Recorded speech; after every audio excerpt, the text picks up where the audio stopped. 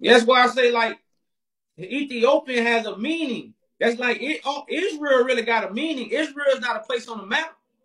You see what I'm saying? Israel has a meaning. It has to do with a group of people. So Ethiopians is also a mind frame that deals with a group of people.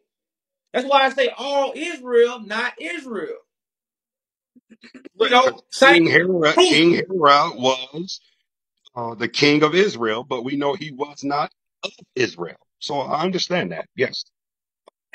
same thing with Jerusalem. Jerusalem don't go on the map. Jerusalem is a mind frame. But they got us thinking Jerusalem on the map. But the scriptures let you know where it's coming from. It's coming from above.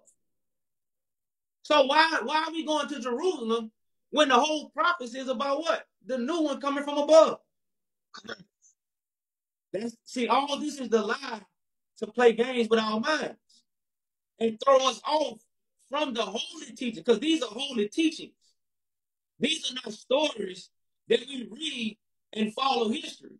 These are holy teachings about the last days. And we don't read it that way. We get caught up with the story, and that's the lie. That's when it becomes the lie. The story. The teaching of the story is what's true. And the story is the lie. These are the mysteries of the Bible. I can understand that as well. I'm with you on that.